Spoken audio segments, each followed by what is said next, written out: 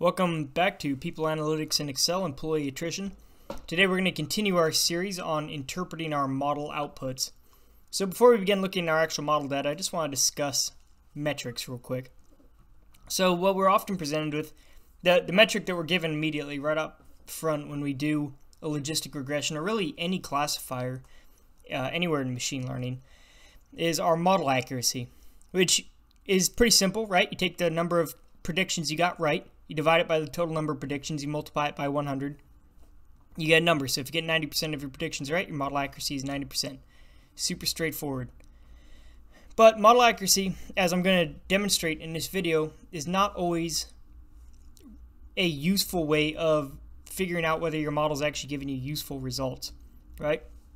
Because sometimes it's not so much important how accurate the model is as it is where it makes its mistakes. Does it give you more false positives or more false negatives? What is the impact or importance of your various types of errors? Now we're going to see in this particular example that that's extremely relevant. Another way that we can measure in a business context the success of something is by calculating the return on investment, or ROI. It's pretty common, and a lot of people use this by default just because they're familiar with it, because they've heard of it before. To calculate ROI, we take our net profit from our investment, divide it by the total investment, multiply it by 100, and we get a percentage. If that percentage is greater than 100, then we know that we at least made our money back. If it's less, we know that we didn't, and so on and so forth. Another way of evaluating the effectiveness of a program is to simply look at the bottom line impact on the organization's finances. So if we're talking about a program to prevent employees from leaving the company, we're going to spend a certain amount of money to do that. To the extent that we're successful in preventing people from leaving, we're going to save money that we otherwise would have spent hiring their replacements or just not making revenue because we didn't have somebody in that position. So that net savings to the organization is another way of evaluating program effectiveness. So here we are looking again at the results of our logistic regression. All right. So this is with the default numbers. Now you'll remember from the last video I changed the predicted success and failure to leave and stay just because that's easier for us to interpret. So it's saying these are our predictions for whether an employee was going to leave or stay, and this is our observed values for whether they actually did leave or stay.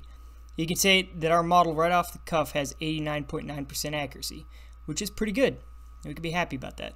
Now I made a few simplifying assumptions just for the sake of demonstrating the concepts in this video. The first is that for our retention program, in this scenario, for employees that we identify as wanting to leave the company, we're going to spend $2,000 to retain them. All right, 50% of the time, we're going to be successful. The cost of an employee leaving and having to be replaced is $30,000. So if the employee leaves, it costs us $30,000. If we retain them, we save $30,000. Now, I can figure out the cost of the incentive program by taking the total number of employees that I predict are going to leave, that's this number here, multiplying it by the cost of incentivizing them to stay, and then I can get the savings to the business by figuring out what 30,000 times half of this number is, and then I can get the bottom line impact by simply subtracting the cost from the savings, or just, this is a negative number in this case, as you can see by the parentheses, so I'm adding them together and I'm getting my savings of $1.2 million to the company. I'm calculating my ROI here as well. So return on investment on this $278,000 is 533%. All right, so the savings of the business is almost 5.5 times what we're actually spending. So here's what I want to point out. Let's talk about this cutoff score and what it means. All right, the cutoff score is basically a probability. So our logistic regression for every individual employee is determining a value that is a probability that that individual will leave the company or not. So if the probability that the employee will leave the company is more than 50% according to the model, then it'll assign, because the cutoff score is 50%, the model will say that employee is going to leave. If the probability that they're going to leave according to the model is less than 50%, the model predicts that they will stay. Now I want you to notice how all the numbers up here in my classification table change when I change this number here. So I'm going to change it to 0.75. Right? So now I'm saying if the likelihood is is greater than 75%, they're going to leave. I predict they leave. If it's less than that, I predict they stay. And watch my numbers, and also watch my false positive right here, right? So I've got my false positive and my false negative rates. See dramatic change. All right, overall model accuracy is decreased to 86.9, so not a great deal, but a little bit. My false positive rate has gone from 18% all the way down to 4.2, and my false negative rate's risen to 13.4%. So you can see my ROI goes up to 623%, but my bottom line impact has gone down to only $500,000. Now the reason for that is simply this.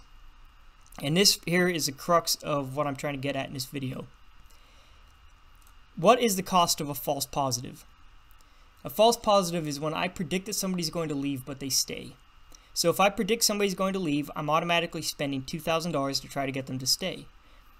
And that's the total cost of that, because they don't end up leaving me. So I'm not actually saving any money. I'm not saving the $30,000 because they weren't going to leave anyway. I'm spending $2,000. Now consider the cost of a false negative. I predict they're going to stay, but they leave. So I spend no money up front, but then I lose $30,000 trying to replace them. So the cost of a false negative is $30,000. So basically what it comes down to is, in terms of bottom line impact, I want to get that false negative rate as low as I can. And that's going to increase this bottom line score. But by increasing the cutoff value, I increase the ROI, because the fewer people I predict are going to leave, the less I spend on the incentive program. And for the handful that I end up keeping who are going to leave, you know, I save a lot of money. But the actual impact of the business is significantly less than it should be. So ROI in this context is a really bad metric, and so is accuracy. What we'll find out here, what I'm going to demonstrate in a second, is that bottom line impact is what really matters. So let's go back to our original cutoff score of 0.5. We can see that savings to business is almost $1.5 million. Bottom line impact after cost of the program is $1.2 million. So let's cut that in half. Let's go to 0.25. So now if we calculate a probability that the employee leaves of greater than 25%, we're going to just go ahead and assume they're planning to leave. And you can see that my bottom line impact now, even with the cost of the incentive program significantly increasing, my bottom line savings to the company is now $1.5 million. And I can keep toying around with this value, bring it down to 0.2, goes up a little bit. Let me try 0.15. Goes up another $12,000, nothing crazy. All right, so we'll leave it there for now. But notice this, the ROI now has decreased to 262%. That is about half of what it was before. So again, you know, this illustrates the fact that ROI in this context is not a very good metric for what we really care about.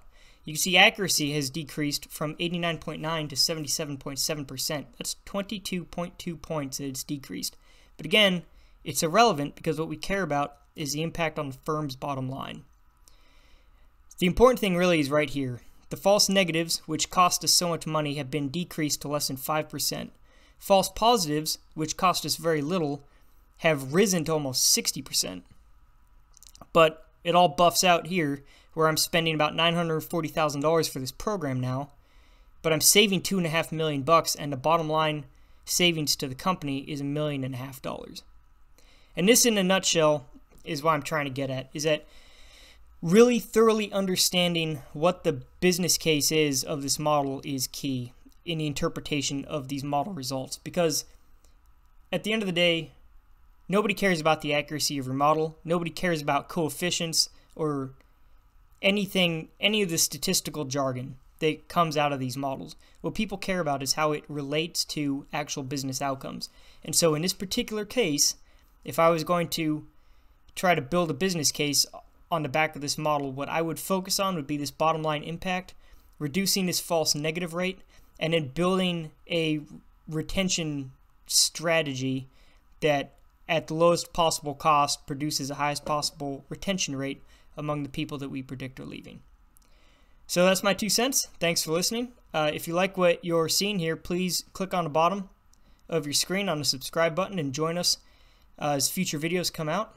And in the meantime, I wish you happy learning.